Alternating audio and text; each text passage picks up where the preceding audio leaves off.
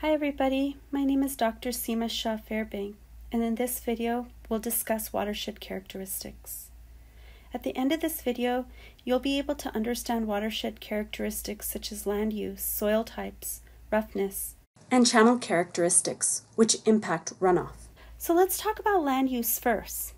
The effects of land use can really impact hydrology. As watersheds become more and more impervious, we will reduce the amount of water which can infiltrate.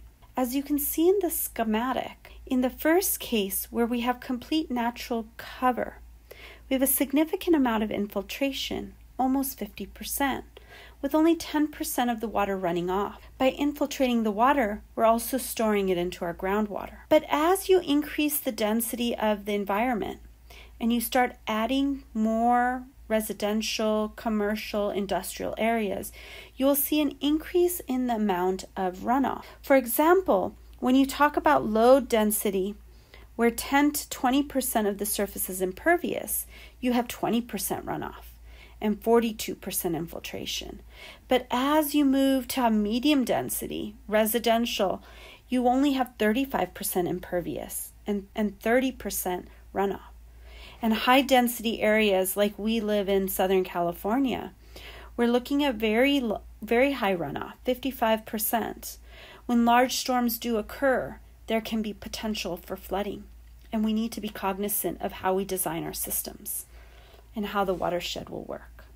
There's a second video in this sequence regarding curve numbers. It'll show you how we can quantify the impacts of land use. Roughness is really important. Roughness impacts how water will move. Roughness can be associated with overland sheet flow versus channel flow. In an overland situation, you have sheet flow occurring. In a channelized, water is channelized inside of it. As you can see, the water depth is quite high in the channel versus sheet flow. Now, in these systems, roughness is much higher in sheet flow because the water is moving in all that grass. There's very little water open to the free surface where it's uninhibited, while the channel, the grass is not impacting the channel as much. When it comes to the flow, you can see the flow depth is very low in sheet flow compared to channelized flow. And finally, the velocity or flow potential is quite low in sheet flow, but it's much higher in channelized flow. Soil characteristics can impact hydrology. We really need to know what the underlying soil characteristics are. The sandier the soil, the more water can infiltrate. As you increase the amounts of silts and clays in the soil, you'll notice that the water cannot infiltrate to the same level. Soils that are high in clay are extremely susceptible to lack of infiltration. So how do you use this texture triangle? So imagine we had 30% sand, 30% clay, and 40% silt. So we go 30% clay, sand 30% clay, and 40% silt. And we're left with a soil type called clay loam. Please note, on the curve number video, we will discuss how hydrologic soil groups are related to the soil characteristics described through the texture triangle. But it is really important, if you have never seen a soil texture triangle, such as this, to be familiar with it and to understand how to read it. Next, drainage density.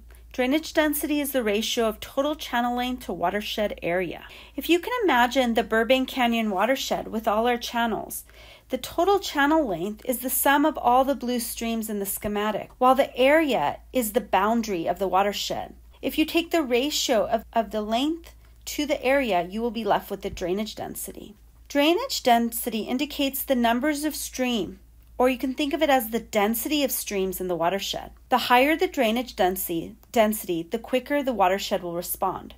For example, if you could think of roads and streets in an urban environment as rivers, water will move more efficiently out of the system because of those roads that act like rivers. Next, we're going to talk about stream order, Horton stream order to be particular. It measures stream branching. The way it works is a first-order stream is a single stream. A second-order stream occurs when you have two first-order streams combined, as shown. A second-order stream still occurs if a second-order stream meets a first-order stream.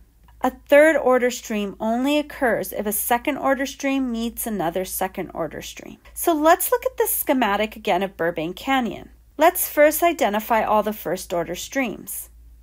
You can see they're scattered throughout the system. Anytime a first order stream meets another first order stream, we will have a second order stream. So I've identified all the second orders. Next, if two second order stream meets, then we'll have a third order stream. But if a third order stream intersects a first order stream, you still have a third order stream. And that's why this schematic is a third order system. I hope that this video helped you understand some of the watershed characteristics that are going to be useful as we discuss runoff curve number and travel time in the next few videos. See you all soon.